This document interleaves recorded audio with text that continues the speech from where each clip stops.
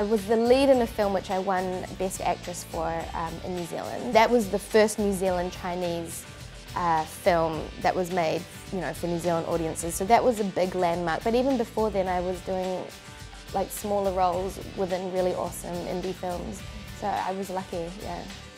During that time, I was doing university at the same time, you know, because I was like, I want to be sensible, but I'm also having a really great time being an actor.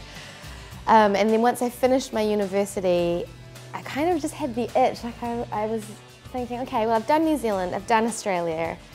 Maybe I should just dip my toe in America and see what it's about.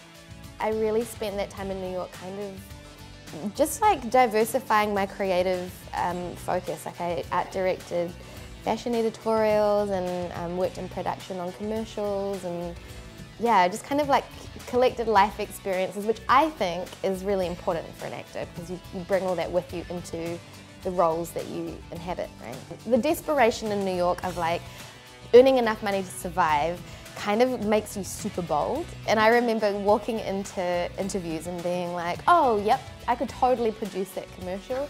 Like not really realizing that the level of commercials I'd worked on in New Zealand was probably like 1/10 of what the New York scene was. But I think it wasn't ego, it was just sort of like misplaced confidence because it was so green. I came out to LA, which was a huge culture shock. I really was super naive. I hadn't really prepared myself for what being in this big a city, let alone this big an industry, was going to be like.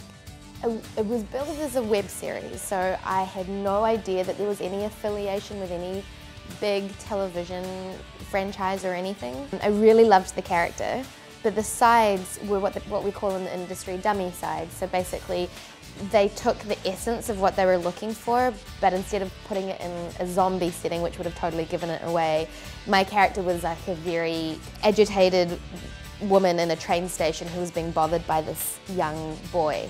Alex in Flight 462 was such a juicy role for me because she was so badass and hardened and cold.